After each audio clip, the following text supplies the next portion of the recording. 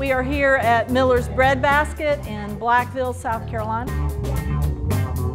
I'm Susan Duplessis with the South Carolina Arts Commission. So we just want to say thank you again to all of you who are here, to our mavens who are representing each one of 6 counties throughout our South Carolina Low Country region.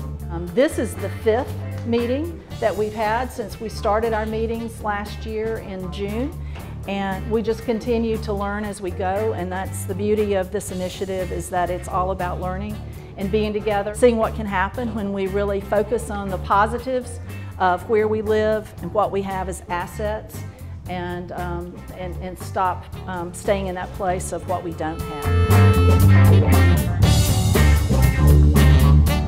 Great to like go to this place and see these real people and hear their real authentic stories and everything. So it's just, when you're trying to learn about a new place, it's best to go and hear from people themselves.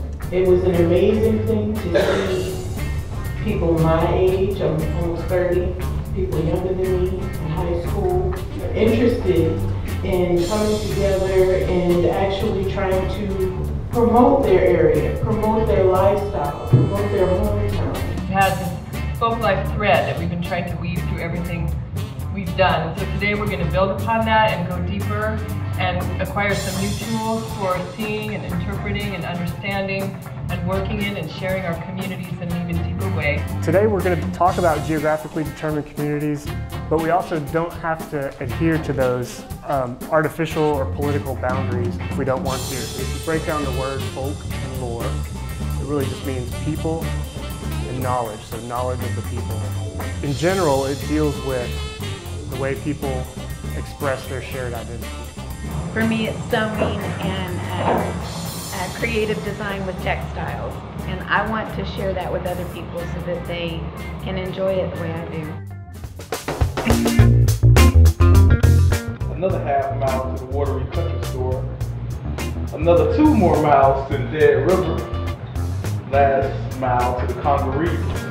Main Street as a way to everyone you see, rocks and dirt roads, churches, center of our lives. The city of Berea just became a trail town last year.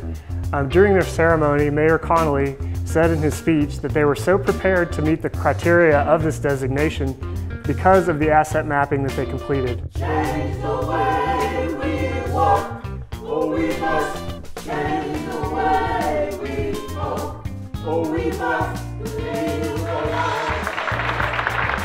First step to understanding the identity of a place is determining what the place has of value to both insiders and outsiders.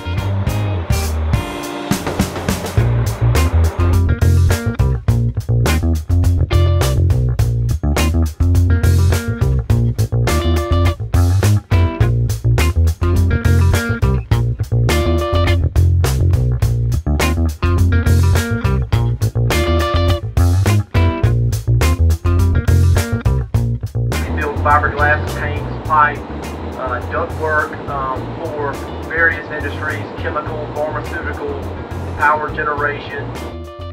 Not only are you here in a museum, you are on the ground of one of the 3 major experiment stations in South Carolina under the auspices of Clemson University.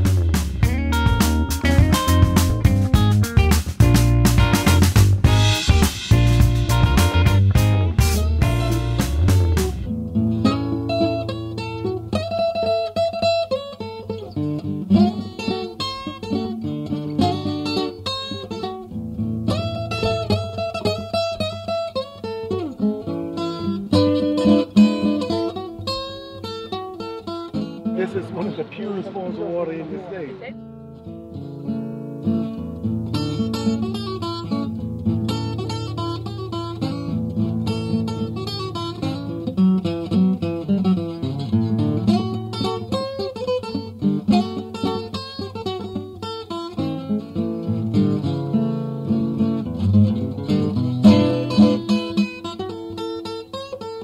Again, thank you all and have a safe travel home.